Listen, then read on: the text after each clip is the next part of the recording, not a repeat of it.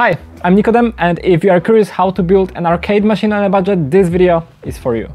Arcade machines used to be very popular back in the days, and then people started to create emulators that let you run these games on any computer. For example, a very small Raspberry Pi, which is a single board computer the size of a credit card. In this video we will use this computer to create an arcade machine, and we'll build it out of OSB boards and some very inexpensive components. The total cost of the build is around just $100. It's worth mentioning in the beginning that the idea for this project was not mine. It was proposed by my brother's son Mateusz, who really wanted to build it. He's young and I wanted to help him. I wanted to inspire, and I hope this video will also inspire you to do something creative, whatever you want, with someone younger or older, just to build whatever, have fun and enjoy the process. What do we need to build this project? A Raspberry Pi 3B Plus or newer joystick, 9 arcade buttons, monitor, cables, one sheet of plywood or OSB, but if you want this project to be under $100, definitely OSB, and some other components. Whenever possible, buy used components to keep the cost of the project low.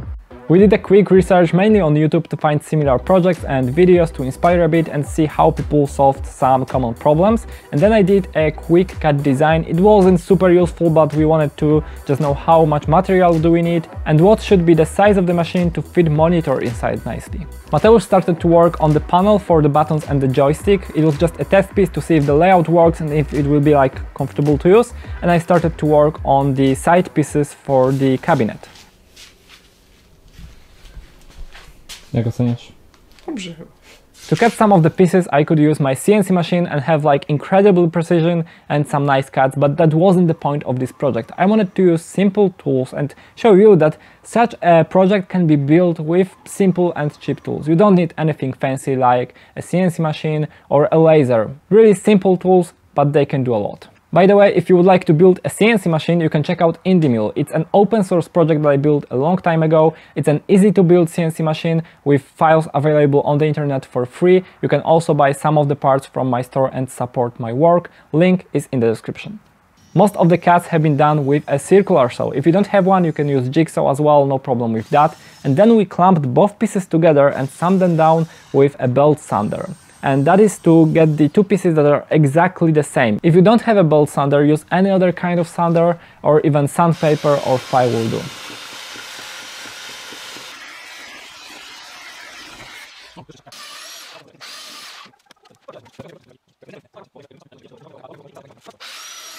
Then Mateusz moved on to work on the final version of the panel for buttons and joystick. The test version was quite okay, but we just wanted to move a little bit the buttons to make the design more spacious. He drew everything on the new piece of material and drew everything on the drill press.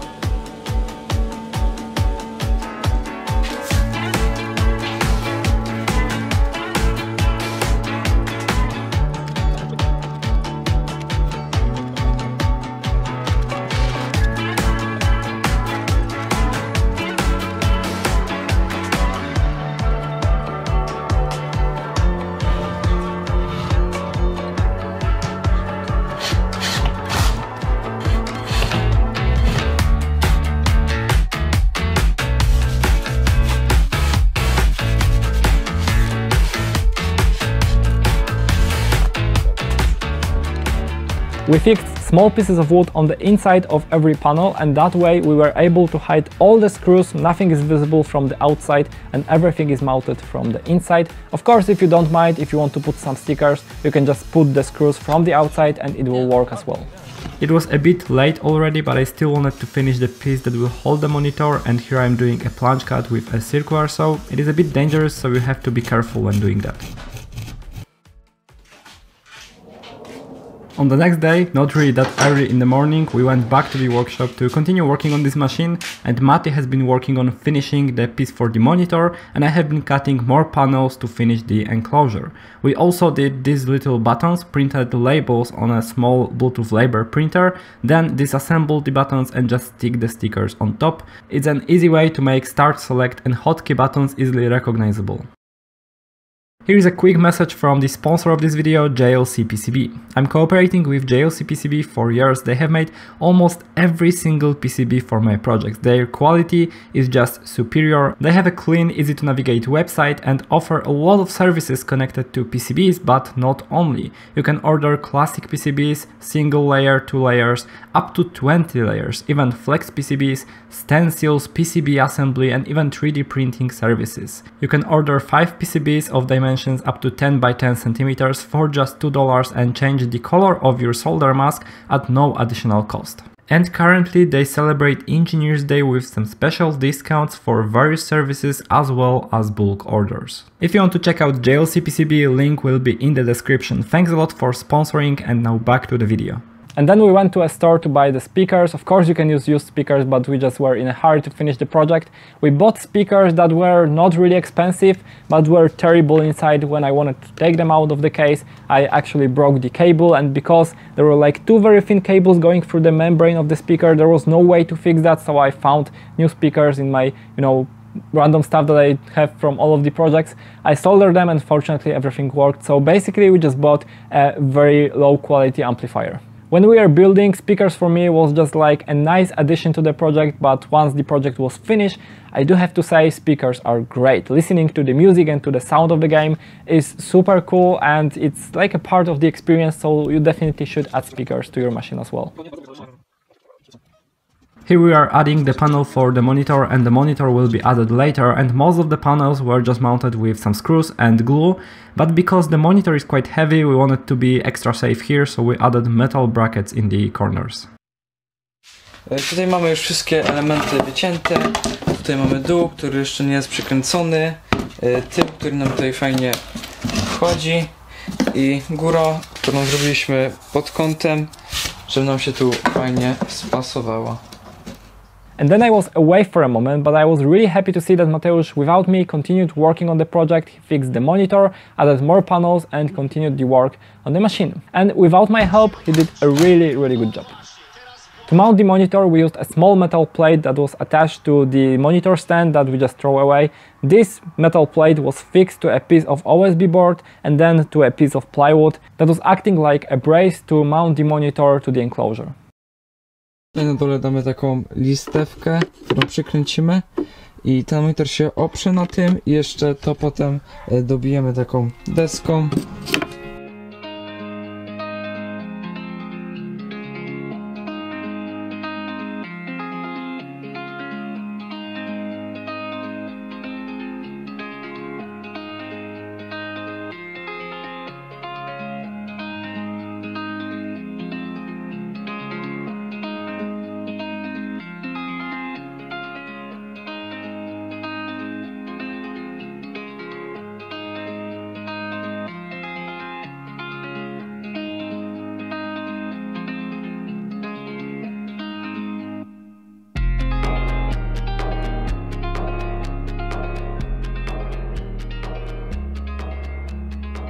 In one of the smaller top panels we drilled 2 holes for the speakers, and then the speakers were attached from the inside with a hot glue, and from the outside we 3D printed small grills that covered the holes. If you don't have a 3D printer, no worries, because you can just simply buy or build these kind of grills out of anything else. We also 3D printed an enclosure for the Raspberry Pi that you can easily buy in any store, and fits for the machine that you can just buy, so 3D printer is not needed in this project at all. Connecting buttons to the Raspberry Pi might be a bit tricky, but if you want to do it the easiest way possible, just buy a module where you can just connect all the cables to the screw terminals and then connect this module to the Raspberry Pi with a USB cable. It's the easiest and safest way to do it, but I decided to do it in a bit more complicated way, and I bought this kind of shield that is attached on top of the Raspberry Pi. Unfortunately, not all the pins are connected to the screw terminals, so I decided to not use it in the end, and I just used a proto board and some gold pins. Then I soldered a lot of connectors with a lot of small cables. It was a lot of work, but I had fun to do it. And if you are good at soldering and you are not afraid of electronics, definitely you can do it as well, no problems with that. The schematic can be found on the Recalbox website and it will be linked in the description. How to install everything on a Raspberry Pi. We'll need a micro SD card, 16 or 32 gigabytes should be enough. You connect the card to your computer and then you search for an official Raspberry Pi imager that you download from the official website. It's a simple installation file that you can install on Windows or Mac systems. After running the program, you can choose the version of the Raspberry Pi that you are using. In my case, that's version 3. And then we have to choose the operating system. There is a lot of different things to choose from a standard Raspbian, very popular in Raspberry Pi, to emulators. We have Recalbox and RetroPie. I decided to go with Recalbox, but if you prefer RetroPie, no problem with that. Choose your version of the Raspberry Pi and then the proper disk. Be careful as this will format the drive that you choose, so definitely choose the SD card and not like the SSD or HDD that you have in your computer. Click OK. It will take about 10 to 15 minutes to install everything on the SD card, and once it's ready, you can unplug the card and put it in the Raspberry Pi from the bottom side of the Raspberry Pi. You can connect controller, monitor and power to the Raspberry Pi. Recalbox will be launched automatically. You can configure your controller and start playing games. It's really that easy. To use external joystick and buttons connected to GPIO of the Raspberry Pi, we have to configure one thing on the SD card, but it's very clearly explained in the documentation, so there will be a link in the description. Unfortunately, I didn't have this kind of connectors that you can just clamp on a cable and then connect to the button. It would make it a lot easier, but without them it's also possible. You just have to solder all cables to the buttons, and then if something breaks, you have to replace the button or whatever. It's a bit more work, but it's not really that hard. Mateusz does not have a lot of experience with soldering, but he did a very good job. If you're afraid, just practice a bit and definitely will be able to do it. And then there was cable management, very satisfying, and once completed, it really looked very nice. And then we turned on the machine to test it, and it was just simply working. All the buttons, the joystick, the speakers, no loose connections, everything was perfect on the first try. 3 of the buttons that we used as select, start and hotkey had an LED built in, so I connected them to a small LED 12-volt power supply. That worked great. And here is the most dangerous part of this project. I wanted to use this kind of connector and then connect the cables to an extension cord and just plug everything in here. I know what I'm doing, I do have experience, but I'm not going to show in detail how to do it all. If you want to do it in a safe way, just buy an extension cord with the cable already prepared and put the extension cord inside the machine and the cable out so that you can connect the power. I wanted to have it done a bit nicely, so that's how I did it, but of course you can just do it with an extension cord as well. If you're watching my projects for a long time, you know that I love to sign every single project, so inside it we of course added our signatures and the date. If in the future we have to fix something, we can take a look at the signatures, at the date, and just remember how we built this project a long time ago. Bottom and back panels were mounted in the same way with small pieces of wood attached to the sides, but this time we didn't use glue and put the screws on the outside, so that in case in the future we need to have access to the machine, fix something, add some new features, we can just easily unscrew the screws and go inside.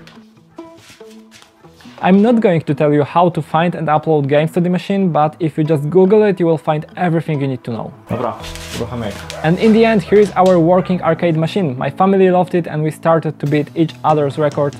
It was a lot of fun, but most importantly, it was a lot of fun to build this machine with Mateusz in just 4 days and under $100. I hope this video will be an inspiration for you to also build something, not really an arcade machine, but whatever you want with someone younger or older, because it's a lot of fun to do stuff like this together. If you have any questions, ideas, you can share that in the comments, and if you want to see more videos like this, consider subscribing to this channel. Thank you very much for watching and see you in the next one.